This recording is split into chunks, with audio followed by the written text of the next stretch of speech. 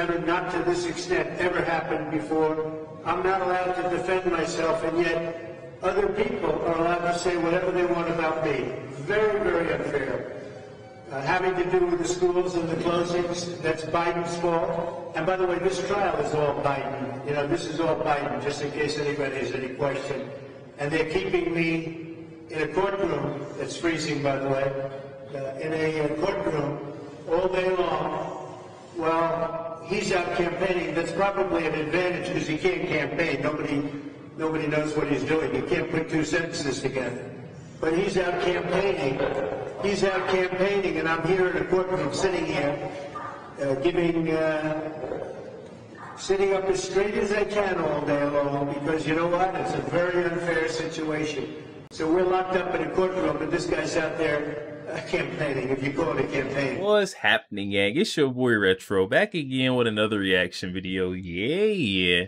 Today we got another huge update coming from that corrupt state of New York. Got Juan Merchant, that corrupt judge, that DA Alvin Bragg, guys. The strength of their case severely weakening after this newest update, guys. I'm coming from Fox News. We got legal expert Jonathan Turley weighing in on what's going on with Alvin Bragg. I'm excited to get in this update to see exactly what's going on, how their case is backfiring on them now. We're going to straight to the clip, and I'll give my thoughts on the back end of the video, guys. So definitely stick around to the end. So I just get my thoughts on the back end, and also YouTube pushes this video out. Definitely stick around until the end, you guys. But let's get straight to the clip. Before we even do that, though, make sure you guys hit that like button for me, and also hit that subscribe button as we're on the road to the truth, guys. Hop aboard for the journey. Let's get into it, y'all. As court resumes tomorrow, let's remember how the Never Trump legal types initially reacted to Bragg's hush money indictment.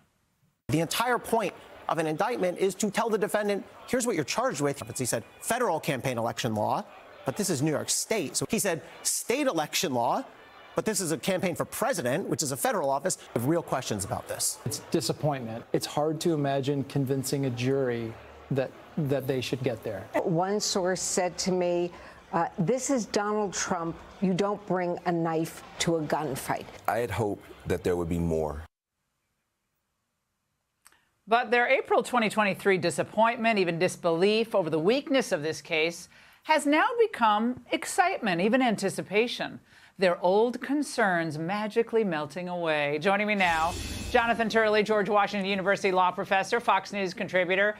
Professor, I love going back and watching these old clips because now they're kind of in with the Bragg attempt to bootstrap some conspiracy references into their opening statements and now campaign finance violations. What the heck is going on here with this evolving spin?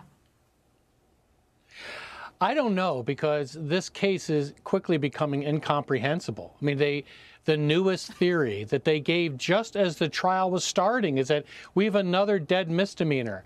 And the misdemeanor is that Trump conspired by promoting his own election unlawfully. But they don't explain really where the unlawful part is. They also don't explain how denoting this as a legal expense later affected the 2016 election. It just doesn't seem to matter to anyone in that courtroom that this is utter nonsense, and that this is not a campaign violation in terms of contributions. The federal government did not believe there was grounds to charge anything in this case. Many experts reject that whole concept.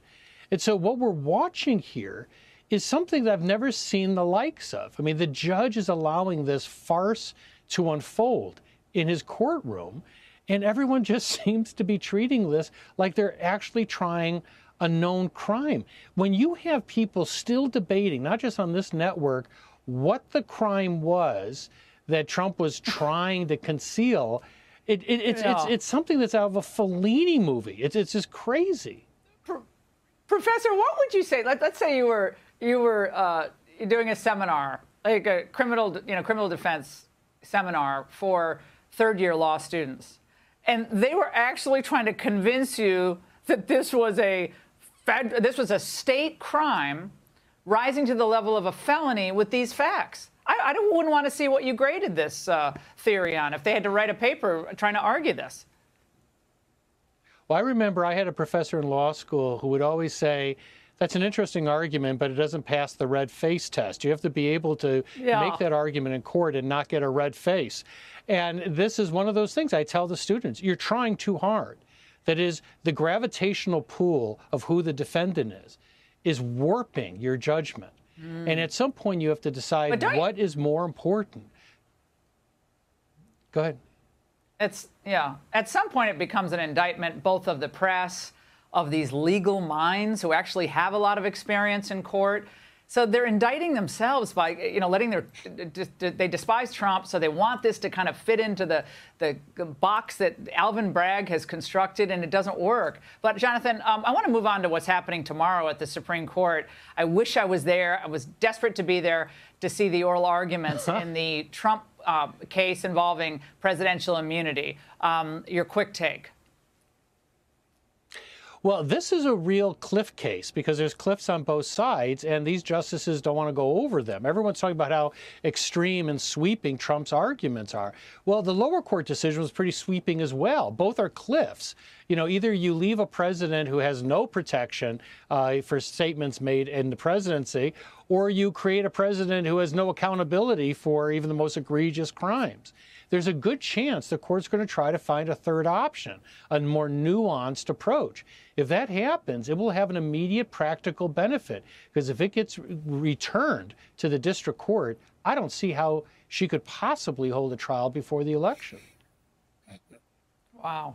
Jonathan, can't wait to see what happens. Thank you so much, as always. Yo, there we have it, guys. Sounds like Alvin Bragg's case is turned into a total dumpster fire, guys. This whole thing was built up, on a house of cards to begin with. The big bad wolf is coming, blowing it all down.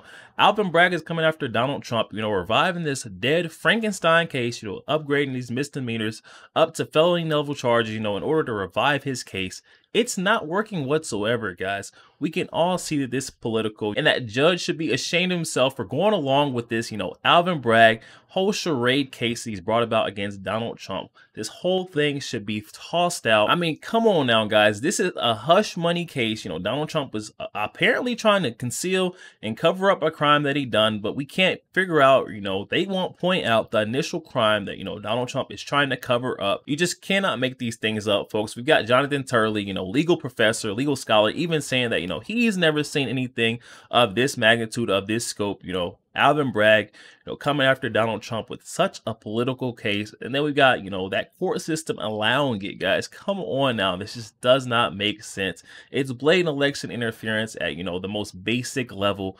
And this thing needs to be tossed out. I like that test that Jonathan Turley, mentioned that his professor gave to him to use when, trying to prove an argument in court, saying that, yeah, you can bring this argument, in front of a judge, in front of a court. But I mean, like, is your face going to get red when you're trying to argue your points? And I mean, come on now, you're trying to argue that this guy tried to cover up a crime. You're not even going to point out the crime that he's trying to, cover up initially. Yeah, your face is going to get a little red. You should be embarrassed because you're building a case just because of who he is. We can clearly see that this is all just because, he's Donald Trump. He is, came out and announced he's running for 2024 presidency. And this is all a big stab at trying to interfere with that 2024 election, guys. Not working whatsoever. This is another one of those, charade cases, political witch hunts that is bringing about even more support for Donald Trump. Then he gets to go out there in front of the courts after every time he meets, gets put on trial for this, charade case, and get to, tell the truth to the public. Let the American folks know, get more folks on his side, aware of the truth, what's going on, and how, the Biden administration and the left is blatantly, weaponizing the state, weaponizing the Department of Justice to come after, a political opponent, come after, a presidential candidate. Forget a political opponent. Forget that. This is a presidential candidate at the end of the day. And they're coming after this guy so he doesn't sit in that seat. Cannot have that. And that is exactly why he is getting, the enormous amount of support that we've been seeing him get over these last couple of months, ever since they start coming about him, with these 5 charade cases, guys, political witch hunts. Then we've got the Supreme Court, on the balance. This has been on the back burner for a little bit, going to review whether or not, or hear whether or not, Donald Trump will have presidential immunity. This one within that Jack Smith, Mar-a-Lago's down there. We're seeing with Judge Eileen Cannon, where Jack Smith is trying to get this thing rushed and sped up. Has not worked. He's been showing his political interest within the case just by the way he has been trying to, get that thing sped up. Judge Eileen Cannon has not, she stood strong. She has not, budged for this pushy prosecutor. Jack Smith has been upset. Now we got Donald Trump, arguing to the Supreme Court that he should have, presidential immunity, blanketing that whole time. Wherever, the classified documents were said to have been stored, and saying that, he could declassify and classify documents wherever he felt the need because, he is acting in presidential capacity. If they, rule in favor of this, Donald Trump will essentially be dismissed and rid of these charges. If they, slam down on it, of course, Donald Trump will have to, continue along with this case. The trial will continue. But then we got that third option where, they don't want to completely, write it off to say that there is no presidential immunity going forward so that, future presidents could be challenged just like, what we're seeing with Donald Trump. And then on the other hand, they don't want to, give that big blanket to say that, future presidents could, do whatever, say whatever, even the most heinous acts and get away with it. So they're kind of trying to, work out and get that happy medium. Working out that happy medium may take some time, and they will have to rehear the arguments, guys, and potentially be bringing this up at another time, a later date, which means this thing will get pushed back even further, playing back into that timing thing where we say, this is all a big timing game. Jack Smith is catching the biggest backfire of his case potentially with this Supreme Court hearing this out. I'll definitely be following that, guys. Definitely hop in the comment section though. Let me know your thoughts on this. We got Alvin Bragg, his case flipping and backfiring on him. It's blatantly showing that this is a political witch hunt. Can't wait to see, this thing be a mockery in court. Donald Trump even further proving why, American citizens need to support him. Guys, definitely hop in the comment section and let me know your thoughts on this. And also make sure you guys hit that share button. Share this out to as many Facebook friends as possible, guys. Share the truth. Also make sure you guys hit that like button. It doesn't cost a thing. Hit that like button for your boy. And also hit that subscribe button, guys. We're on the road to the truth. Hop aboard for the journey. I'll catch you guys on the next one.